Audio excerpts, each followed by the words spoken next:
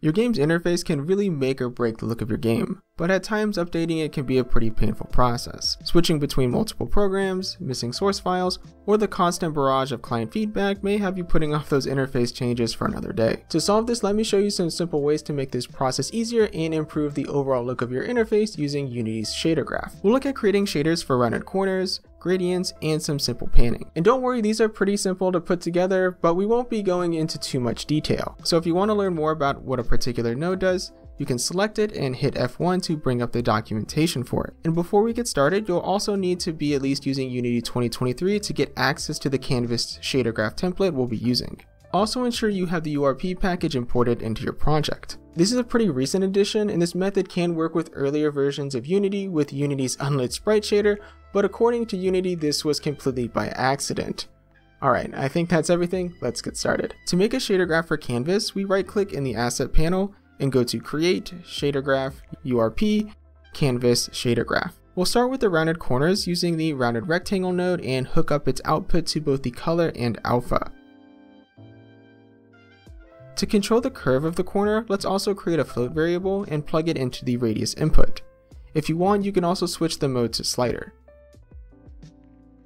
Returning to Unity, let's create a material with this shader and apply it to a canvas image. We'll see that it more or less looks the same, but when I drag the slider, we'll see that the pointed corners become curved. We can also tween the value of the radius to create fun animations like this. And we could do this using Unity's pointer event and whatever your favorite tweening solution is. The only thing we need to worry about is that the canvas doesn't automatically instance the material, so we need to do that manually. Moving on to the gradient shader, we'll start with a UV node and split the result. This will give us positional values from 0 to 1, giving us a smooth gradient for lerping colors, which we'll make the variables for those now. Since I want a vertical gradient, I will drag out the G value corresponding to the UV's Y coordinate. If you want a horizontal gradient, you'll want to drag out the R value, which corresponds to the UV's X coordinate. Next, we'll create a lerp node, plug in our two colors, and plug in the result into the fragment's color. Going back to Unity and applying this shader using a material, we'll see that we now have this nice gradient for backgrounds or give our assets more versatility. Finally, let's take a look at this panning shader, and for this one we'll use the sprite attached to the image component. To do that, we'll create a new texture 2D variable called main texture. For the reference name, we'll shorten it to _main_text, so we can automatically get the sprite from the canvas image. While we're at it, let's also create two float variables for controlling the horizontal and vertical speeds. We'll start with the time node and multiply its time output by our horizontal and vertical speeds. Next, let's combine these values into a new vector2 and feed it into the offset input of a tiling and offset node. This shifts the UVs, giving us the panning effect.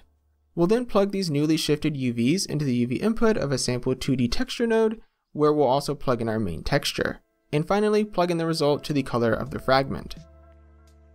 Returning to Unity with a repeating texture applied to a canvas image, we just need to apply a material using our panning shader and adjust the speed values. You'll see that we now have this subtle movement to add some visual interest to your backgrounds. If your texture isn't repeating correctly, ensure it is set to repeat rather than clamp in its import settings. With all that said, these shaders can be pretty useful on their own, but they can be combined to create good looking interfaces without needing a lot of custom graphics. As you can see here, I've combined some of the shaders like the curved corner and gradient to create this portrait and its hover effect. Now I think that's it for me. Thank you for watching, feel free to like and subscribe, and I'll see you around.